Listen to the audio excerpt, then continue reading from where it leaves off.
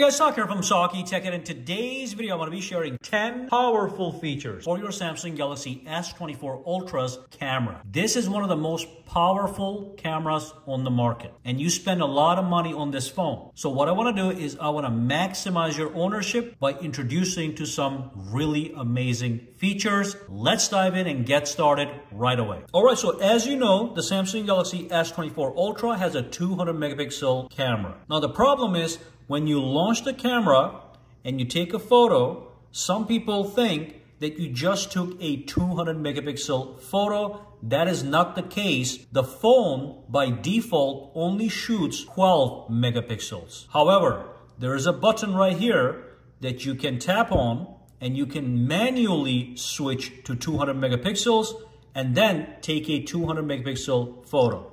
Now the reason that you want to do that is if you want a photo to give you the greatest amount of detail, because the 200 megapixel option is going to give you the maximum resolution. Additionally, you can go back here and you can actually do a 50 megapixel photo. This is also going to get you great amount of detail. It's going to be one step above the default 12. This one right here that you get every time you launch your camera. So this is going to be great for everyday photos. You just take a photo, you're good to go. But if you want to take more detailed photos, maybe to print them later, you want to switch over to a higher resolution to get even more detailed photos. And I will show you one more thing that's really cool. I'm going to take 3 photos right now. I'm going to take one at 200.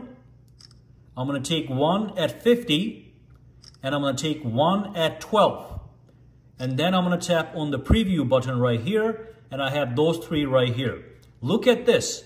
I can swipe up on any photo and I can actually see what that photo was shot at, what resolution. So this one is at 12 megapixels. That's the resolution and that is the size of that photo. Okay. Now look at this. If I swipe over, this is the 50 megapixel photo.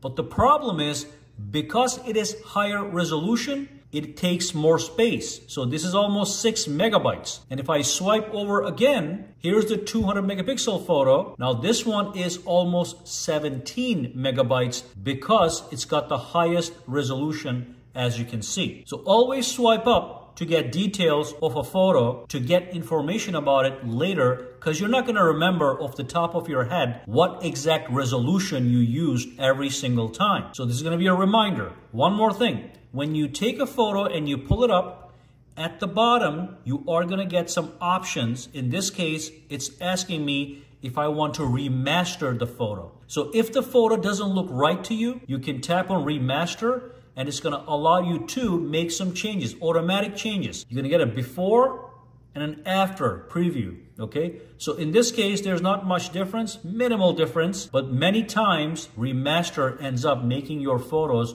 look even better, okay? So that's that. Just be aware that your camera is capable of multiple resolutions that you get to choose manually. And by the way, if you want to zoom in, you know that this phone can zoom in up to 100, okay? So that's great, but if you want to use the maximum zooming capability, you want to stay at 12 megapixels, because if you switch over to 200, you're not going to be able to zoom in. If I tap this, I can only go up to 10 times zoom, okay? Just something to keep in mind. So with the 12 megapixel, I can zoom in all the way up to 100, anywhere in between, it's all going to be up to me. So if you want maximum zooming capability, stay at 12 megapixels. Now, one more thing you want to do is you want to go to your settings, okay? And you want to go all the way down, not all the way down, just a little bit, and make sure the grid lines are enabled. I think they're turned off by default. If you enable them, you will have these grid lines, so you can see it's easier for me to frame photos and maybe put something in the center or to the side, but I know exactly where it is thanks to those nice guides. Now, the next thing I'm going to talk about has to do with the video. So when I go to the video right over here, again, over here, I can choose the video quality. I can go from high definition to full high definition to 4K, all the way up to 8K recording. Now, with the 8K recording, there's something I want to show you that's really amazing. So let's say I record a video in 8K. Okay, let's just record a couple seconds here. and then I'm going to turn that off. What I can now do is that 8K video is extremely high resolution. So I can actually go inside and I can create images out of that 8K video. So here's the video playing, you can see, and here's a button on the side. That's the capture button. So let's say you took a video in 8K and it's a beautiful vista, it's a jungle or whatever, and you want to extract photos from certain frames. So play the video and just tap on this button, and that is going to extract images out of the video.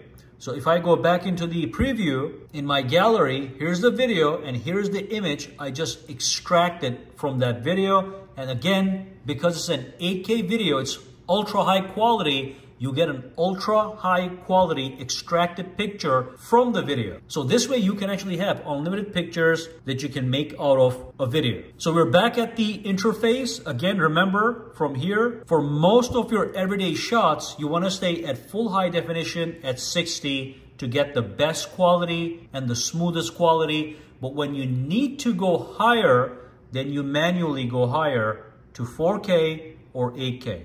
Just something to keep in mind so you know how to use the camera that you paid all this money for. All right, the next thing I want to be talking about is a very expensive feature found on DSLR cameras. So this is going to apply both to photo and video. Let me show you an example. So let's say you're outside and you're taking a photo of your kid or maybe your pet, or maybe you're recording a bunch of moving cars at a racetrack. You have an amazing option. So first go to the photo and make sure you're at 12 megapixels, then go to settings. And then scroll down and look for tracking autofocus. Enable it, okay? Then go back to the camera, and now let's say this thing right here was the object you want to track. So the object is moving around, maybe a pet, maybe a kid, maybe a car. You want to make sure every time you take a photo, it is focused on this object. So I'm going to put the object right here, and all you do is you tap on it, okay? Now you have this yellow square that is tracking this. So wherever I go, it is going to track it and it's going to stay focused on it. This is an amazing feature, okay? If this was a kid, a plane, a car, whatever, it is going to track it as long as it remains inside the viewfinder. And if I exit and come back, it is going to recognize it again. That's how smart it is. Exit, come back, boom. Okay, so just remember that it's an amazing feature to take photos of objects that are moving around. The same thing applies to video. So if I go to my video, and if I'm in full high definition at 60, for example, I can go to the settings, and if I scroll down, it's going to be right here. Okay, now, again, in video, I can do the same thing. Tap on it, start recording. And now if I move this, it is just going to remain focused on this subject. It's very smart, and it's not going to let it go, okay? See? Fast moving, no problem.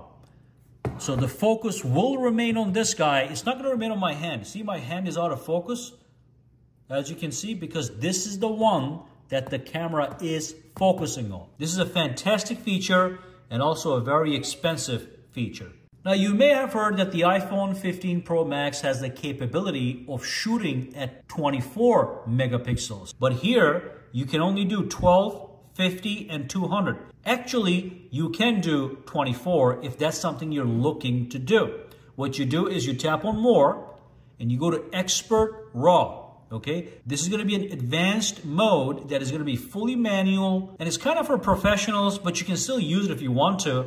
You can see right here, I can tap this, and I have 12, I have 24, and I have 50. Okay, so you can shoot at 24 megapixels. The only thing is, when you shoot at Expert RAW, there is extra processing involved to make that photo even more superior, and also it is highly editable to make it better in post-processing. But I just want to let you guys know that the option is in fact right here. Now there is one more thing that is pretty amazing. I want to let you guys, I'm going to show that to you real quick. Let's go back to the regular photo. So when you are in any mode, you can switch between modes like this. But if you're in any particular mode, when you tap on settings, you only get settings available for that particular mode. So all these settings here apply to the photo mode, okay? And if I go back out and if I switch over to video, now when I tap on settings, I get my video related settings, as you can see, okay? So just be aware of that. And again, if I go to more and if I go to expert raw and if I tap on settings, then I get expert raw related settings in here, all right? Fantastic. Another amazing feature in this camera is document scanning. So if you go to settings and if you tap on the scan documents and text, make sure this is all enabled, including the auto scan, okay? Now look at how amazing this is. Let's say you have a receipt, a book, a piece of paper, whatever. You just want to scan that as a document into your phone. I'm just going to bring in a piece of document. I'm going to hold it like this. Let's say this is a receipt. Could be anything, any document. So I'm going to bring it right here. And it's going to take a couple seconds, but the phone is going to recognize that this is in fact text. It says hold the camera still. It's going to scan the whole text. So now I can scan it. I can translate it, I can add it to a note, or I can just copy all the text. The good news is I did it just by holding it to the camera. The camera did everything by itself, and then it gave me 4 options. Now I want to scan this as if it was a document. So I would tap on scan, and look at what happens. I can then align these, and then I can tap on save. So now that document, whatever it is, could be a receipt, could be a piece of paper with information on it, could be a menu in a restaurant, whatever, it is now saved onto my computer as a document. And you can see even removed my fingerprint from here, okay? Not perfect, but it's gone. So it's a great little feature that I think you're gonna be using a lot. The next thing we're gonna talk about has to do with camera optimization. So if you go to your settings, right over here, it says Intelligent Optimization. Tap on it, and what you can do is you can optimize the quality of the photos you take. Now, I keep mine at maximum, but some people like to take fast shots of whatever. So you can actually sacrifice the quality of the photo, but increase the speed at which they're taken. And that's the shutter speed. So now when I go back out, I'm able to tap the speed button so much faster so I can take photos in a quick succession as I'm just moving around or whatever. But I like my photos to be at the maximum quality, so I keep at maximum. You can do medium if you want, or minimum. Again, these are things you can modify based on need. So I'm gonna do maximum, and again, it's gonna be pretty fast, but the other option is gonna be faster. Now, the final thing I want to be talking about has to do with the watermark feature. So when you take a photo by default, the photo doesn't show anything, okay? Now I'm going to show you guys, let's go back to the camera. If you go to settings, and if you scroll down a little bit, and if you go to watermark, you can enable this, and then you can customize it. So it shows you the model name of your phone at the bottom left of the device, which you can modify. I can bring it to the middle, or put it at the top or whatever. Let's just keep it right on the corner. I can change the font, and also I can change what it says at the bottom. So you can put your name, your signature, whatever. I'm just gonna keep it, let's just say S24, so you can see the difference. So S24. Now when I go out there and I take a photo, and if I go inside, it's gonna say S24 at the bottom, so you know. So if you share that photo, you can have a signature, a watermark on all your photos if you so desire. All right, so that brings us to the end of this video. If you have any questions, comments, or concerns, drop them down below. Let me know. For now, guys, have a fantastic day.